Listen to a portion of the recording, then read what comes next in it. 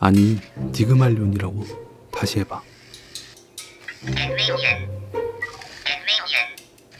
잘했어.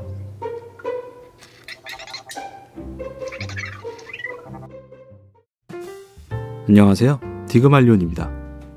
오늘도 나무 접시 위에 치밀한 계산, 아니 그냥 눈대중으로 표시해줍니다. 완벽해.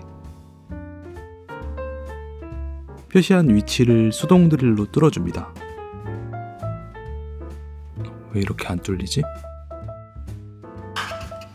이번엔 놀라지 않았습니다.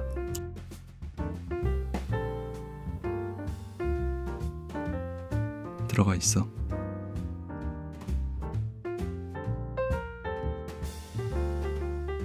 조금 굵은 철사를 준비하고 다리뼈대가 들어갈 곳에 자리를 잡아줍니다.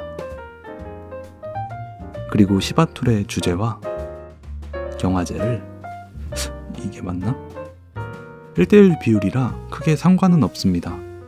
그냥 잘 섞어주기만 하면 됩니다. 바닥 배경이 될 부분부터 작업해줍니다. 어차피 다 가려져서 대충 형태만 잡아줍니다.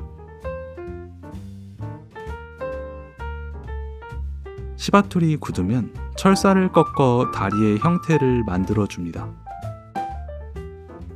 철사에 흠집을 내주고 매직 스컬피를 준비해줍니다. 이름만 스컬피고 퍼티입니다. 이번 작업은 90%를 퍼티로 만들어 더 오래 걸렸습니다.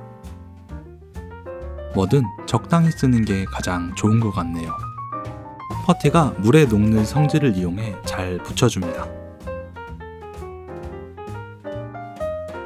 붓에 오일을 잘 묻혀 굳은 시바툴 위에 잘 발라줍니다. 퍼티는 물, 스컬피는 오일에 표면이 녹습니다. 디테일한 표현을 할 때는 높은 온도에 경화되는 스컬피가 더 유리합니다. 그럼 왜 퍼티를 쓰냐고요? 퍼티는 알아서 경화되기 때문에 크기가 큰 작업물도 쉽게 가능하기 때문입니다.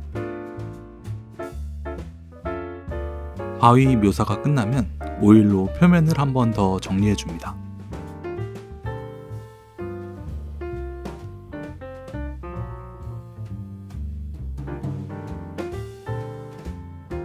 미리 만들어둔 발톱을 붙이며 발부터 만들어 나갑니다.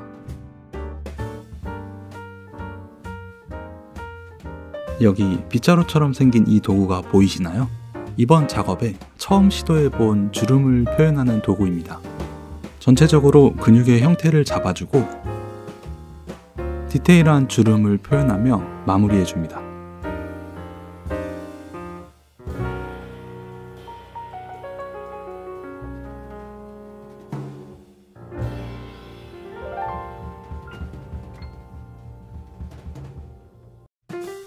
철사를 이용해 상체의 뼈대도 만들어줍니다. 뼈대 위로는 근육의 형태를 보면서 몸을 키워줍니다. 이번 작품은 몬스터이다 보니 사람과 유인원의 근육들을 참고해가며 만들었습니다.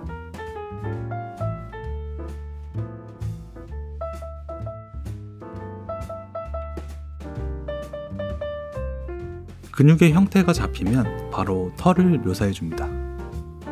매직 스컬피는 1시간에서 2시간 사이에 완전히 굳기 때문에 생각보다 빠르게 작업을 해줘야 합니다.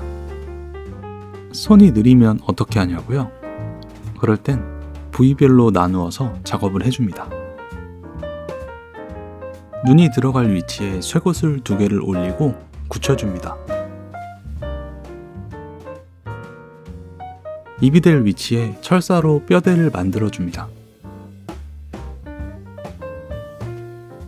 뼈대 위로 퍼티를 붙여가며 정리해주면 오리가 완성됩니다.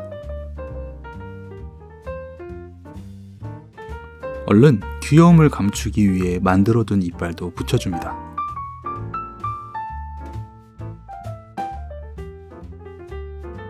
그리고 아까 표현하다만 몸통의 털들도 표현해줍니다.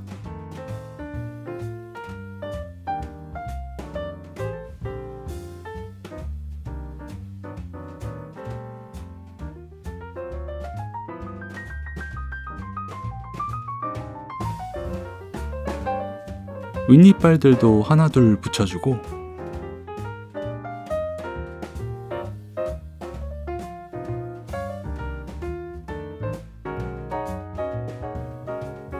디테일이 많은 얼굴 부분은 퍼티가 아닌 스컬피로 만들어줍니다. 이때 얼굴의 주름은 하나하나 그려줘야 합니다. 덩어리에서 손가락을 하나씩 나눠가다 보면 손쉽게 손을 만들 수 있습니다.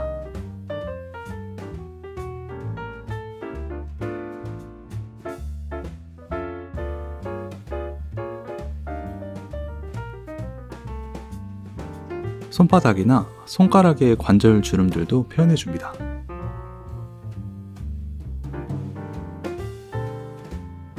귀와 뿔이 생길 위치를 정확히 표시해줍니다.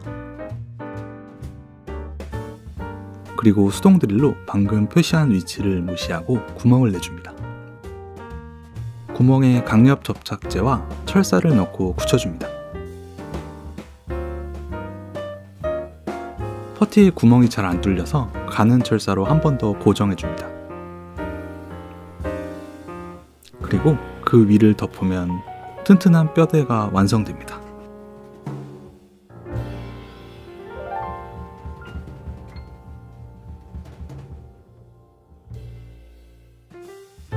이번 작업은 공들여서 하다 보니 평소의 3배 정도 시간이 걸렸습니다. 이러다 동물 피규어 전문이 되는 건 아닐지 걱정도 되네요.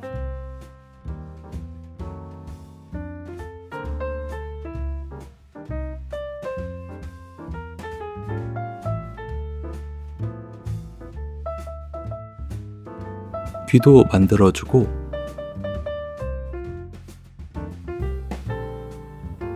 뿔도 크기를 키워가며 디테일하게 만들어줍니다.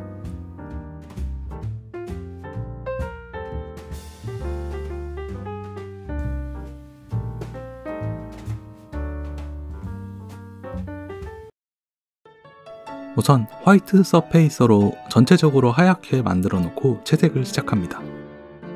밑색이 흰색이면 이런 밝은 계열의 색상이 더 잘 칠해집니다. 털의 문양도 그려놓고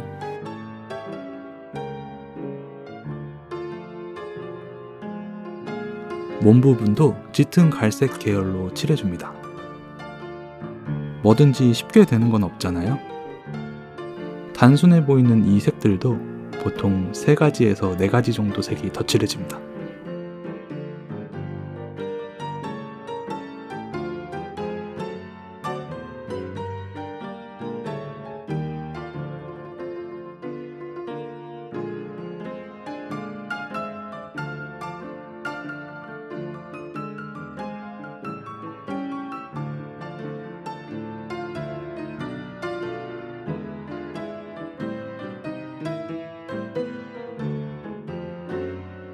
붉은 계열의 색으로 입속을 칠해줍니다. 그리고 붉은 눈도 칠해줍니다. 용암이 표현될 배경 부분도 칠해줍니다. 빨간색과 주황색 그리고 노란색.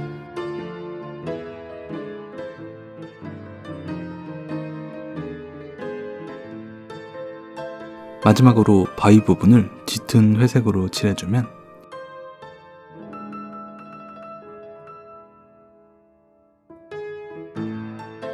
아크릴 도색이 끝이 납니다.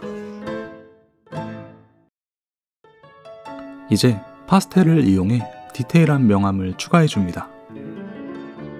아주 미세해서 실물로만 잘 보이는 색감이지만 하고 안 하고의 차이는 엄청납니다.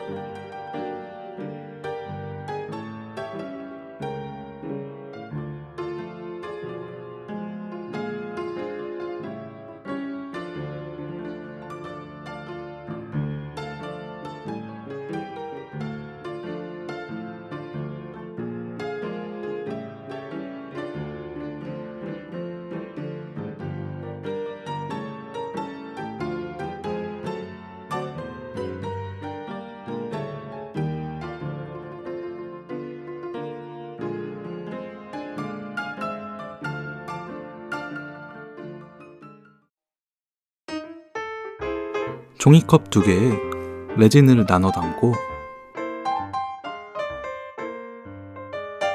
빨간 색소,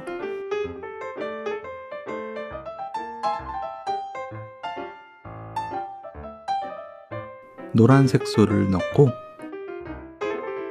잘 섞어줍니다.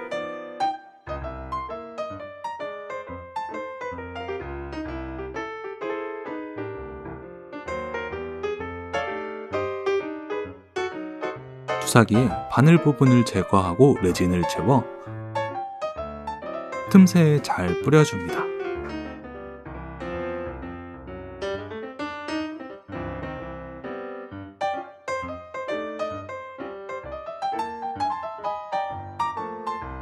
그리고 UV 경화기로 레진을 굳혀주면 최종 도색이 끝납니다.